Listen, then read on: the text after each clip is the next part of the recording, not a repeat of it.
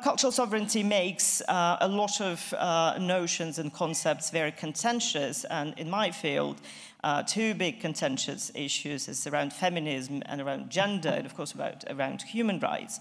Now, women's rights are human rights, right? We know that. There's a very simple statement, but there seems to be a lack of understanding of the simple statements in the Russian Federation for the past, after the Soviet Union collapsed, but for the past 30 years in the post-Soviet situation.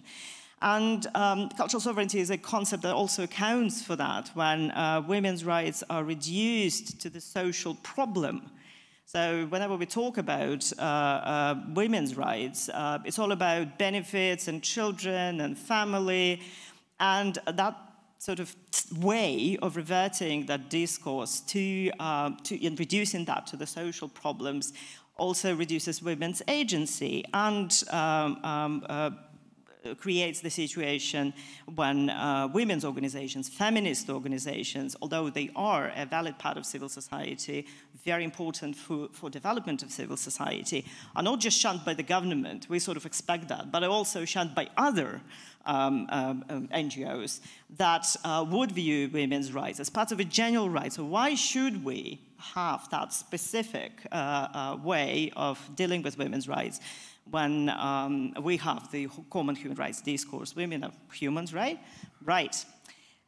One of the explanations to that, and the cultural sovereignty actually provides quite a good view at that, is that the tradition that cultural sovereignty pushes for is not, I mean, it's a particular specific tradition that exists in Russia, and that's a very much heritage of legislation and policy coming from the Soviet times. It's a result of a radical social engineering that the Soviet Union has done in relation to gender discourse and gender equality, but reverted in the 90s in a very bourgeois sort of traditional way of discussing like women really don't want to work, want to look nice and stay at home, which of course never happened. But the discourse was then sort of using this discourse and sort of trying to put women into that framework, created this loop in which the government, but also some conservative organizations within the conservative mobilization can operate with that. The problem is that women in this situation look for the way out. And they also become the electorate for Putin. They become also the support for certain conservative organizations. Well, not all women, of course, but if you look at conservative, for example, organizations like RVS, the parental resistance, or 40x40, Sorok and others that are still there, you can see mostly feminized support for that, which is, of course, very sad, but at the same time, we keep and should be keeping asking questions as to why women prefer to go to support or be part of conservative parental organizations rather than to be part of feminist, right, women's organizations in a way. That's also a big question of anti-gender movement, of course, in Europe, and it's been asked also in other contexts in Poland and in Germany, here in Hungary, in other parts, in Argentina for that matter. So it's a global movement, of course, but also in the Russian case.